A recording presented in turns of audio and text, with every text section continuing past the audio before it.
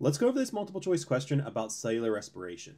Which of the following represents a plausible pathway of electrons through the process of cellular respiration? So remember that during cellular respiration, electrons are going to flow from certain organic molecules through transporters and end up at a certain final electron acceptor. That final electron acceptor is going to be oxygen. Now, knowing that, let's look for those qualities in our answer. If we look at all of the answers, we can see that they all start out with glucose. And that is right. The electrons that are going to flow through cellular respiration, they start out in glucose. Let's look at A. Glucose, pyruvate, that's good. Electron transport chain, no, not really.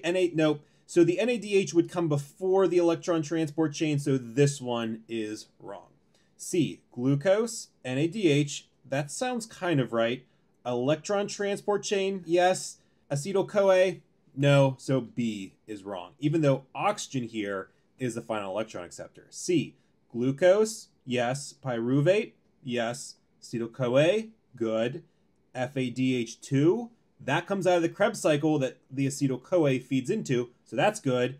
And then oxygen as the final electron acceptor. I think it's C. Let's check to make sure D and E are right. D says glucose, NADH, acetyl-CoA. Nope, the acetyl-CoA doesn't come after NADH, so D is wrong. And then E, glucose, carbon dioxide. No, the electrons won't skip from glucose to carbon dioxide, so E is wrong, which means C is the right answer.